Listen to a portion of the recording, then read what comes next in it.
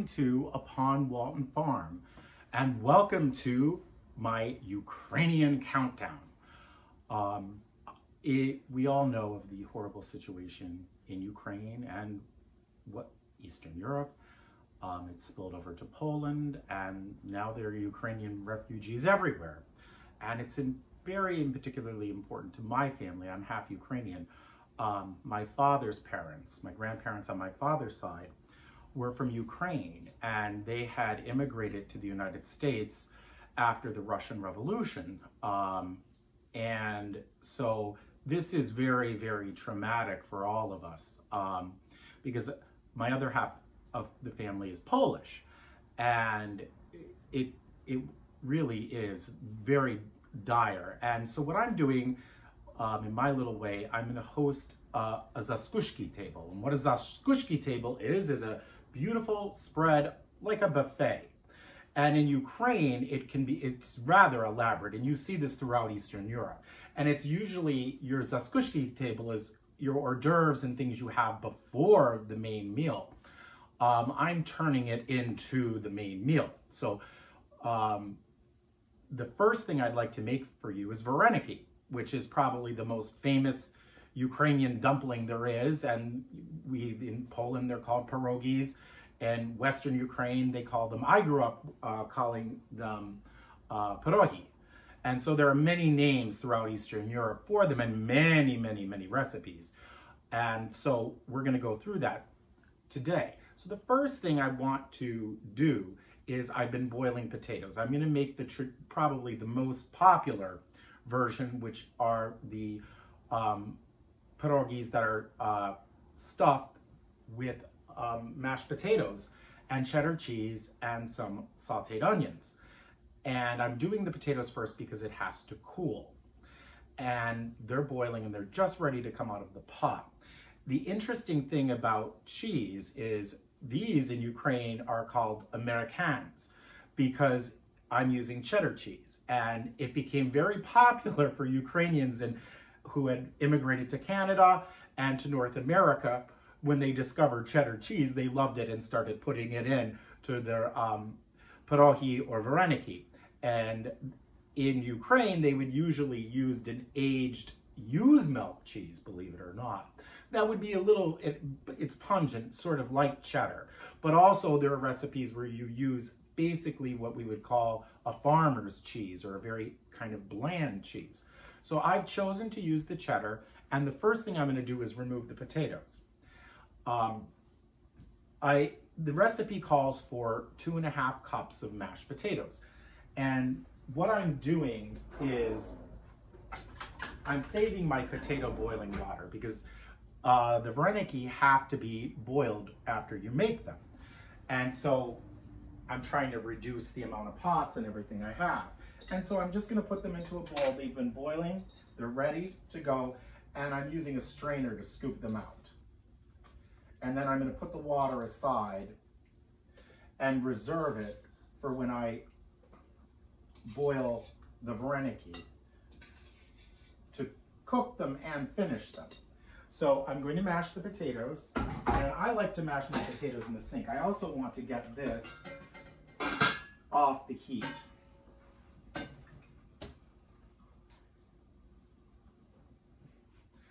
Now, Varenyky are very, very versatile. There are so many versions of them. There are so many fillings.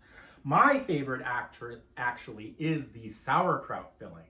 I love them filled with sauerkraut or kapusta. But another filling that's really, really good is mushrooms. But you'll find there's a wonderful, we call them dessert Varenyky, that are filled with sour cherries. Those are also very delicious. But you'll find ones filled with finely minced meat or fish. And just about almost any situation, you're going to see there's a Varenyky for it. So I'm going to mash my potatoes, and I like to do it in the sink so that I don't get them anywhere.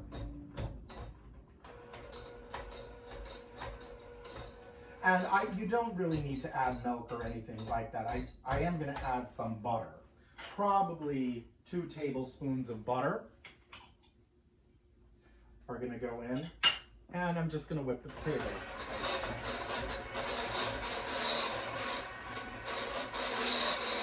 And I'm going to let them get cold. They have to be completely cold, and the butter does help. If you need to get this cool quickly, add some cold milk to them, and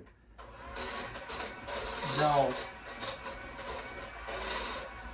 cool off a lot faster. And so I'm just going to let these sit. Now let's talk about the onions. I am making more. For the mixture, we only really need, the recipe my grandmother used calls for 1 small onion chopped. But because I am going to serve them with melted butter and onions poured over, I'm doing all of my onions now. So I have chopped 2 large onions into, I'd say, not a mince, but a small dice, and on the small side. So what I'm going to do first is I'm going to put about a tablespoon of oil in my saute pan and let it get hot. And then I'm going to add butter to it. The oil protects the butter. I will also say,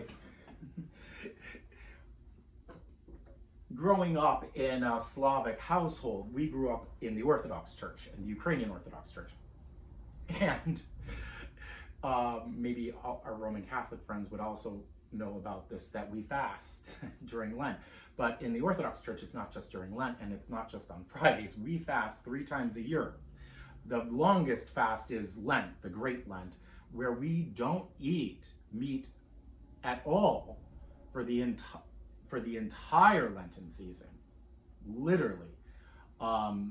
And so what we have is, we would not be using butter if this was a Lenten dish, because it just didn't mean fasting from meat. We couldn't have dairy either. And so there are versions of this where you just use vegetable oil or olive oil. And also the filling, we would have probably the kapusta or sauerkraut filling, or you could do the potato filling. It just would not be you would not use butter. You would have to saute things in oil. So that's just an interesting fact about why we have so many in Ukrainian and Eastern European cuisine, also Middle Eastern, anywhere where there's a lot of Orthodox Christians, you're going to have a tremendous amount, and it's really quite good and healthy for you, vegetarian food, because literally half of the year, because there are 3 fasts in the year, we don't eat meat. And so in some ways, it's very, very healthy for you. I'm starting it over high heat, and just to get it going. And so I'm going to put all of my onions in. This is 2 large onions, small dice. And we're just going to add them to the oil and butter.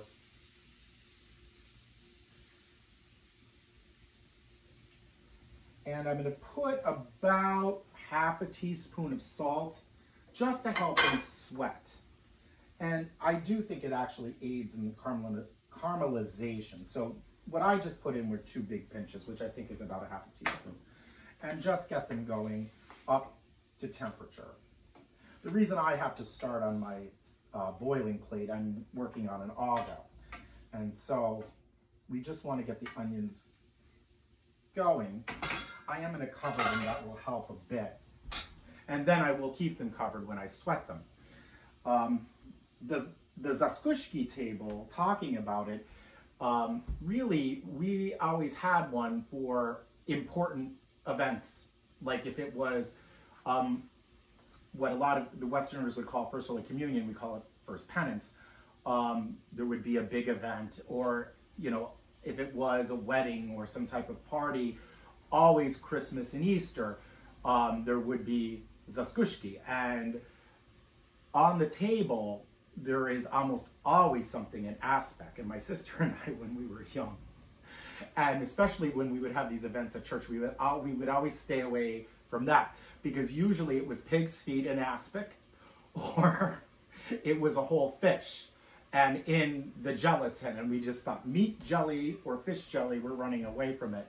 Over the years, it is delicious, actually. And a lot of people get scared of Julia Child's chapter of aspics. They're not popular anymore. They're still popular in Eastern Europe. And there are some good aspects. Later on this week, I'm going to show you an aspect that is a champagne aspic. And it's delicious, and I'm going to use it to mold a vegetable salad with asparagus. And it works beautifully, and it's tremendously refreshing. And a Zakusky table really wouldn't be complete without an aspic, because it is impressive and it is beautiful. And I'm also going to share with you the table, the setting of it, because on a Zakusky table, it's usually beautifully decorated with flowers, and you usually put your best of everything out. Whatever your best dishes are, your best cutlery, you name it, it goes on the Zakusky table. Another thing that is common to the Zakusky table, and we would really only have it for holidays and special occasions, would be caviar. And I'm going to talk about this week domestic caviar. And I'm also going to use a caviar that was farmed and raised in France. Because right now we know most everyone knows that really good beluga caviar comes from Russia, of course. And for right now, I really think I want to use caviar that's domestic. And you're going to be surprised if you try the caviars I'm going to show you.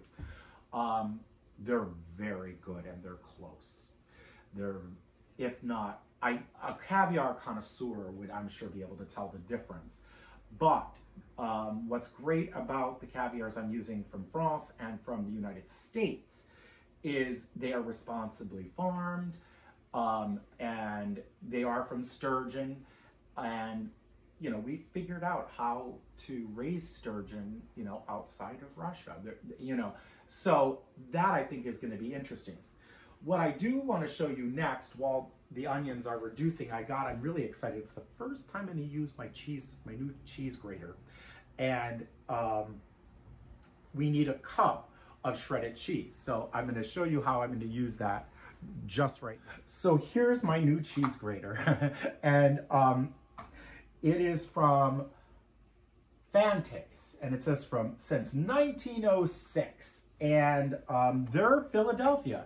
They're from, the business is still owned and operated, and they sell all sorts of kitchen things, and especially anything that's related to Italian cookery. So this is my new cheese grater. I'm so excited. You are seeing the inauguration of the cheese grater. So I read the instructions, and it's pretty simple. You press and you turn. And it does, what's great is it has a suction cup with a handle, and it will adhere to your counter. I'm assuming it can adhere to any counter. This is a granite counter. I'm sure it adheres to Formica as well, or whatever.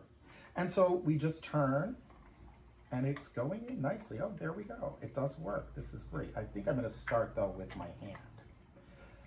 Only because this is a cheddar and it's crumbling a bit. So I'm going to just put it aside. A really hard cheese like a Gruyere, I'm sure, would not crumble quite like that. And so, yep, there we go. Isn't that fun? I love it. I'm so glad I got it. Because I've been doing so much cooking with my new hobby, doing these vlogs, and I used to grate cheese the old-fashioned way, just with a handheld grater. And I was like, you know what? With the amount of cooking I'm doing, I thought this would be a good investment. And I don't remember it being very expensive at all. I think it was under $40. And look at that, it works perfectly. My cheese is ready for the potato mixture. And I am going to add it now. So let me put you back up so we can see each other. And I'm going to add it now while the potatoes are still warm, so it has a chance to melt. So we don't get glue later. And I'm just mixing it in.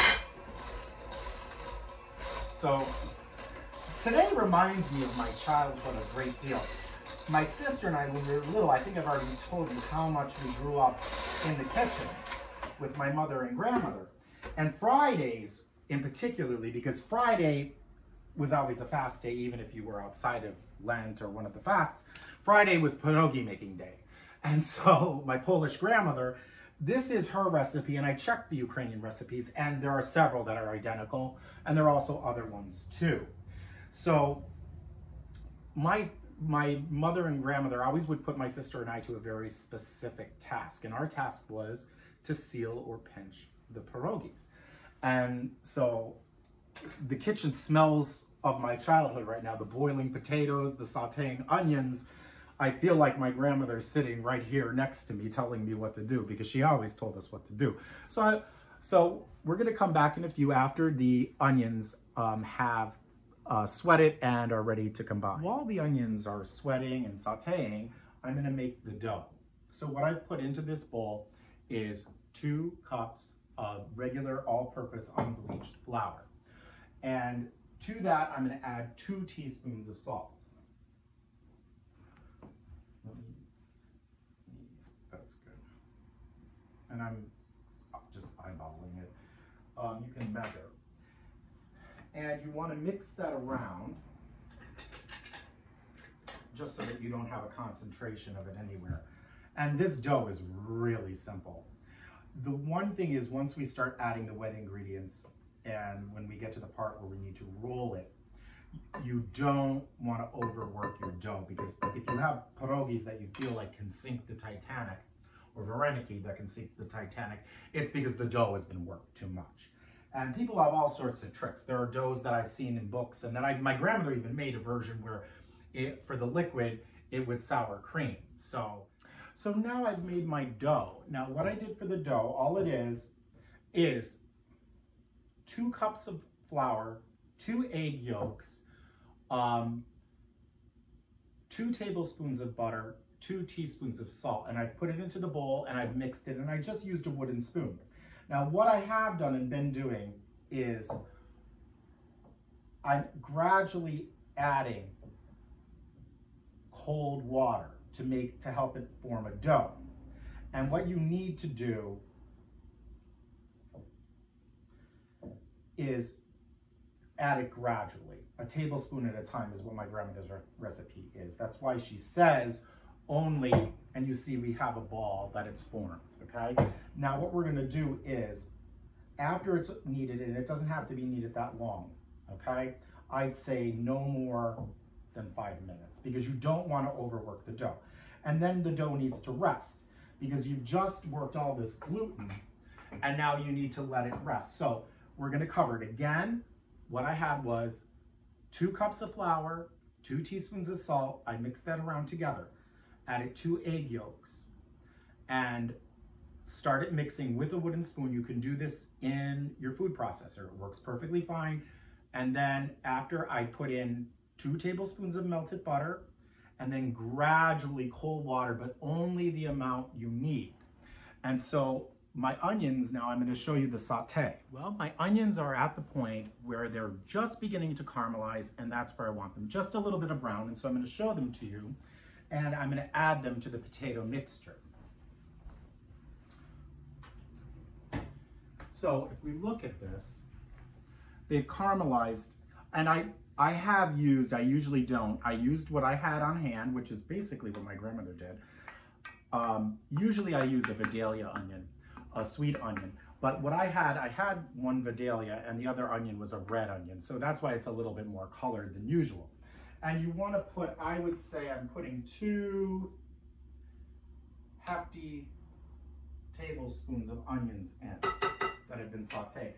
And then just reserve the onions, because we're going to use this to dress the Varenyky at the end. So I just put them aside, keep them warm, and I'm just going to mix it now. I'm going to still use the blender. It's easiest. You want to make sure it's very well mixed.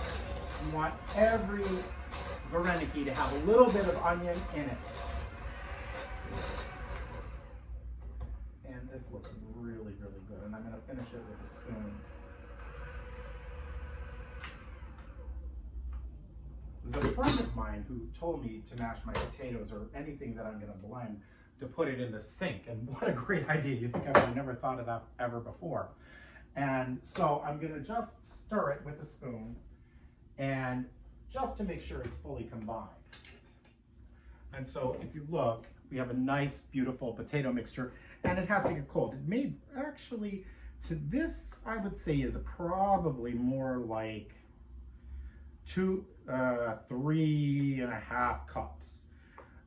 What my grandmother and mother would do with leftover potato with pierogi filling is they would make little cakes out of it and just fry the filling, and it was really delicious. What is important is to taste it. because at this point, once you put it inside the Varenykys, you can't do anything about it. So you want to taste it to see if it needs some salt and pepper. It's very good. I do think it needs salt. And for the filling, we have 2 large potatoes mashed, 1 onion finely chopped, and you saw I actually did a lot of onions and then put 2 hefty tablespoons in. 1 tablespoon of butter, a half tablespoon, or if you don't use butter, use oil, and 1 cup of grated, I'm using cheddar cheese, and then salt and pepper to taste. I do think it needs salt. And I am going to put some pepper in.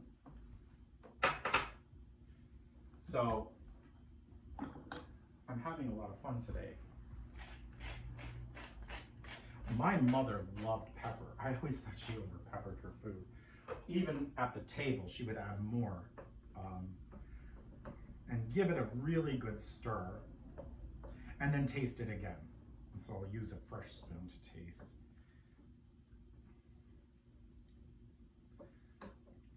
Because you want them, after you go through all of this trouble, and it isn't that hard. I mean, you're seeing that the dough is simple.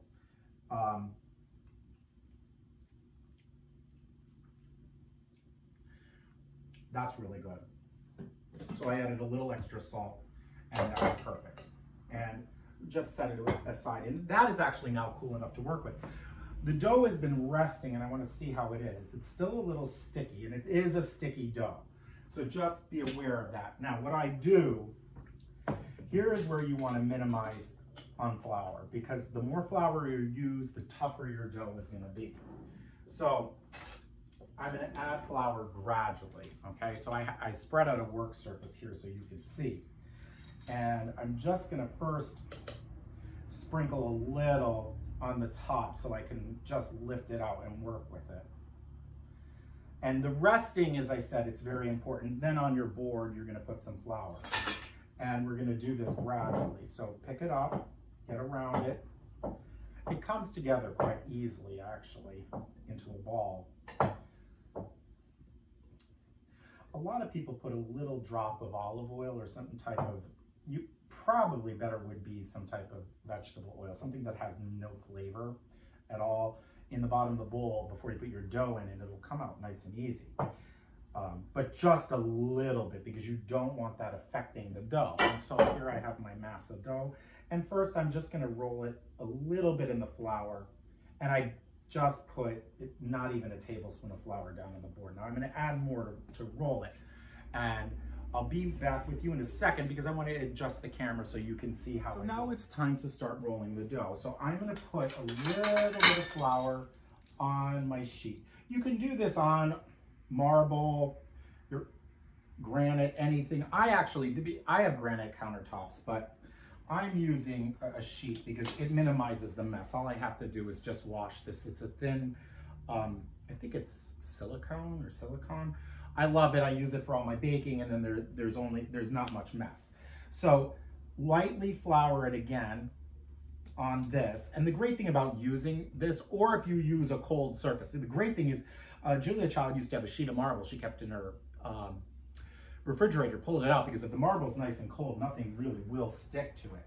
And so I am going to put a little bit of flour on my rolling pin, again, so the dough doesn't stick to it, and then we're going to roll it out. And we're going to roll it out very thin. It really needs to be thin. And try not to work the dough too much. The more you work with this, the tougher it will become. And so I need to move this over a little bit. And then I'm going to turn it again just to get a different position on it. It's an easy dough to work with. You just, again, try not to add flour, only if you absolutely have to. And again, we're rolling it really thin. My grandmother's kolache recipe, see, this is still too thick, and it's pretty thin. The dough for the kolache cookies, if any of you know what those are, they're like little rolled up or bow tie cookies filled with poppy seed or a nut filling, or jams, apricot, and lakvar was my favorite, which is a prune filling. It's still my favorite. And so that, it's getting there. It's still not thin enough. Watch for any tears because you don't want to tear in your pierogi or your Varenyky, whatever you want to call them. They're still the same. And that's about, you want to feel it. I still want it a little bit thinner.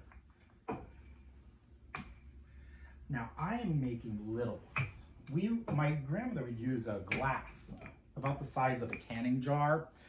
And I'm using something a little bit smaller.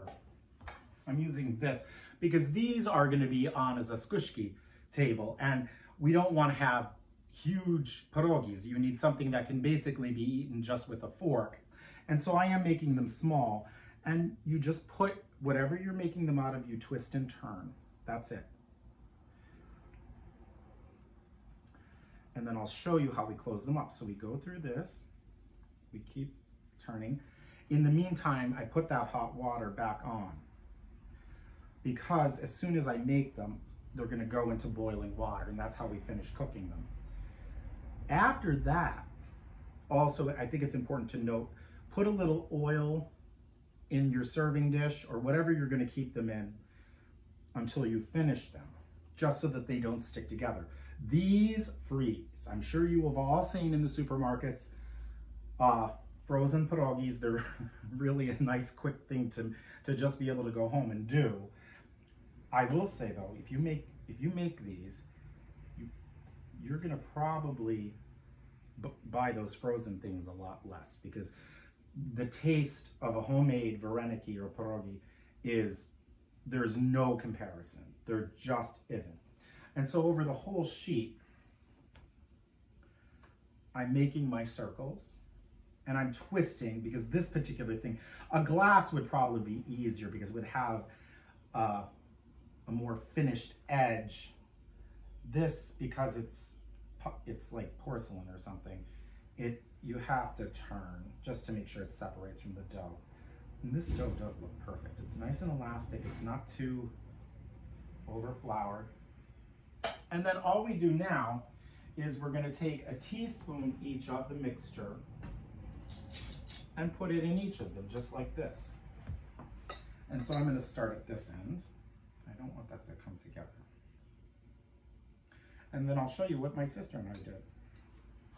And so I'm going to put a teaspoon of each. Ooh, that's a little much. I would say if you're making them this size, literally a teaspoon, not too much, because you don't want them to burst when you boil them. So just a little bit. The great way about doing it this way too is you can make sure you have a little bit of the onion in there, because the onion I love. That's where the flavor, I think, is. The cheese, of course, is good too. And so we just keep finishing the process. It's very simple. And I'll pinch one or two of them for you. And then we'll come back and see how they boil. I haven't done this in years, I hate to say it. That's a little too much.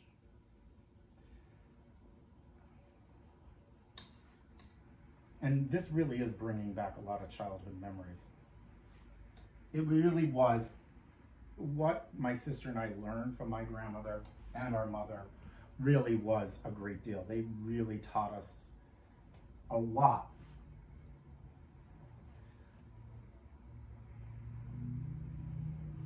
And you know, when you get older, you then really appreciate what your parents did for you and the things they taught you.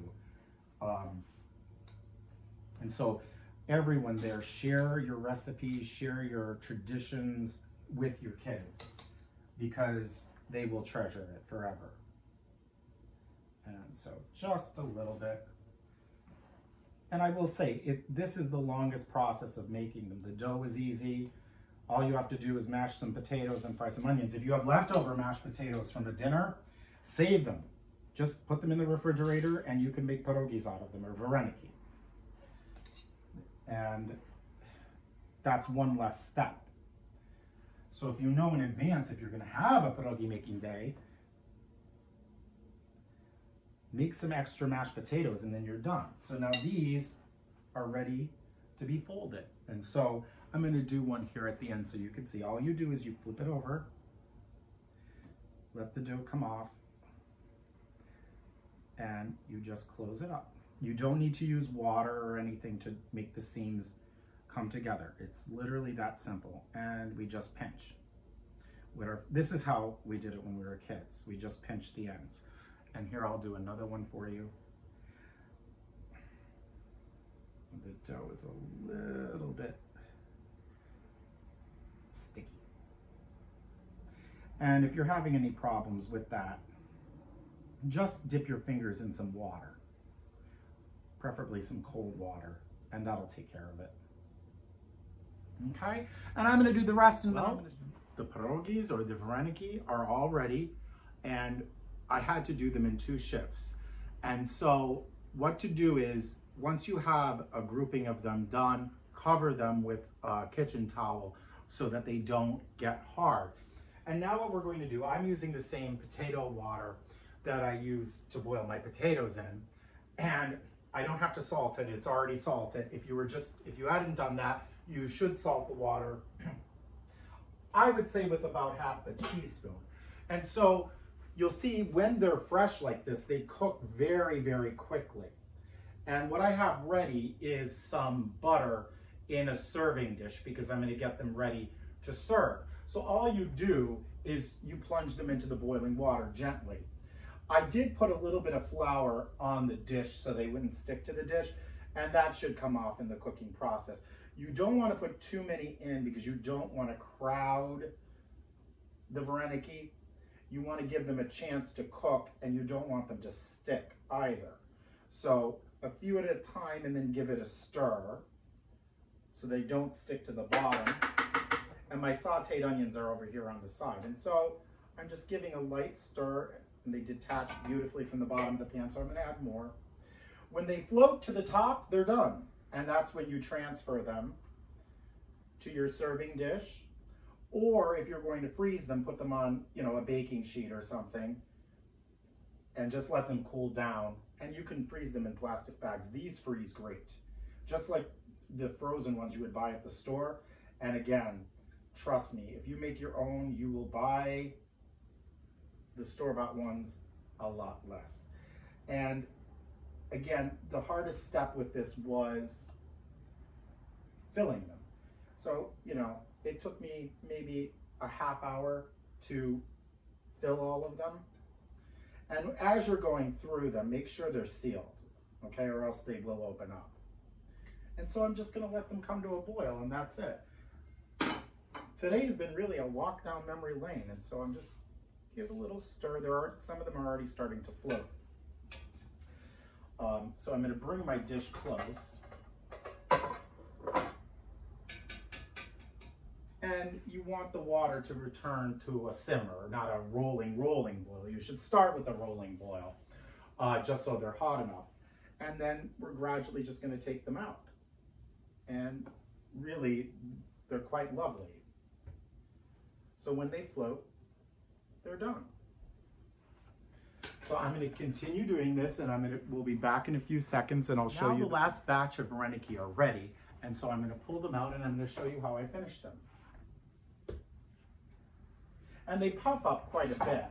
And so what I'm going to do, just so things don't stick, I am going to put, they move nicely. It was worth putting the butter in. And I remember my mother and my grandmother doing this, is I am going to put a little bit of the onion mixture because we're going to have layers of this.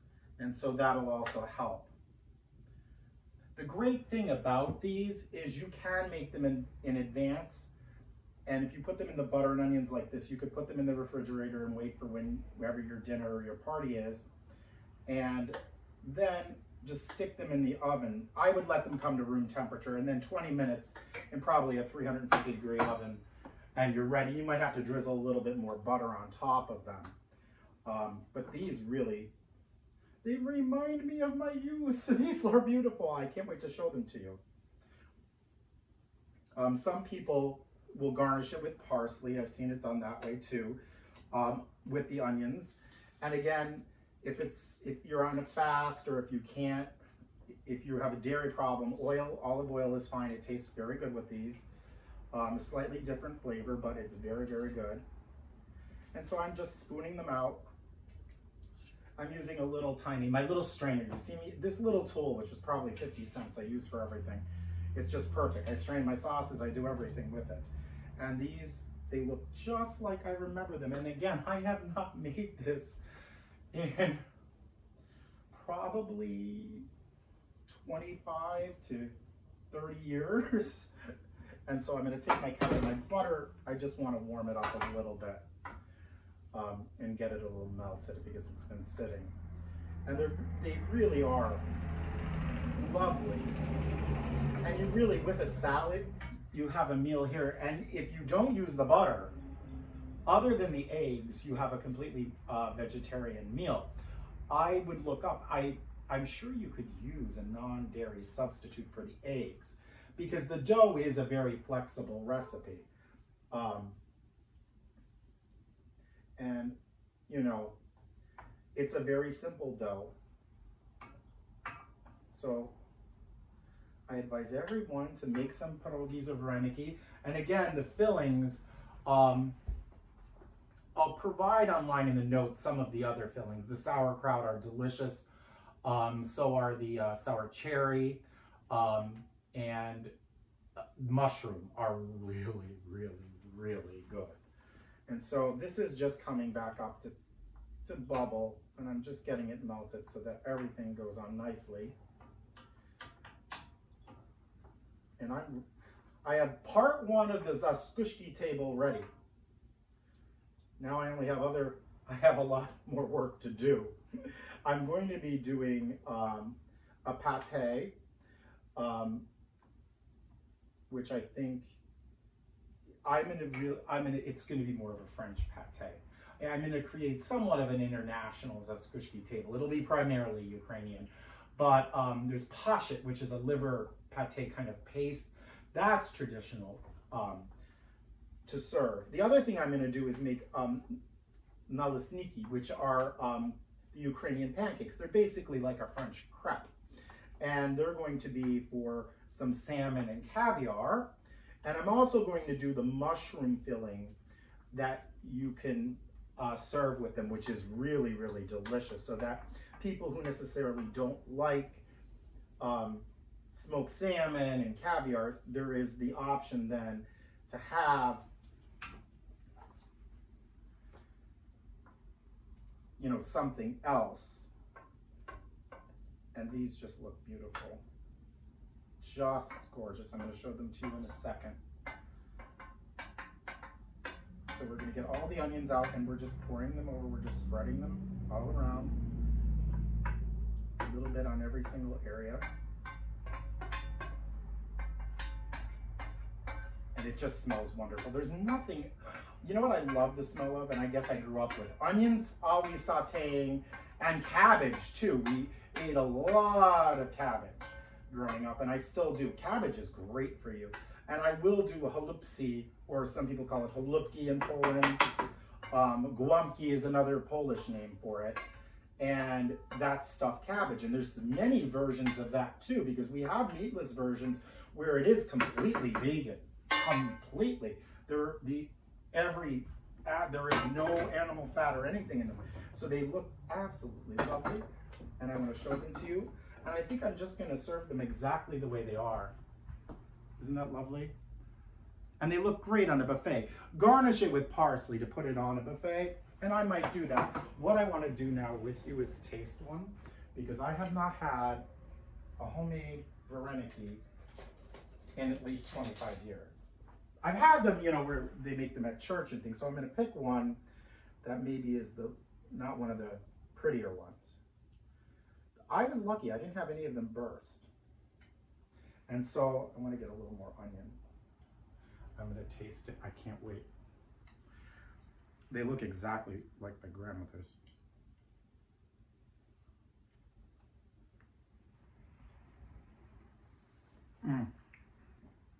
Skip the frozen food section in the grocery. Don't do it. Make these. This is so delicious. perfect. So I hope everybody starts making Varenyky. Send your thoughts and prayers. And if you can help with your time, talent, or treasure in any way, the people of Ukraine, please do it. They're in great need at this time.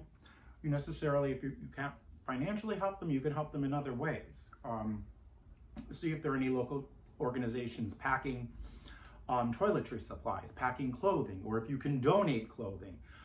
They're in need of just about everything. So remember Ukraine, and this whole week, we're going to be celebrating Ukraine, and we're going to have a great Zakusky table.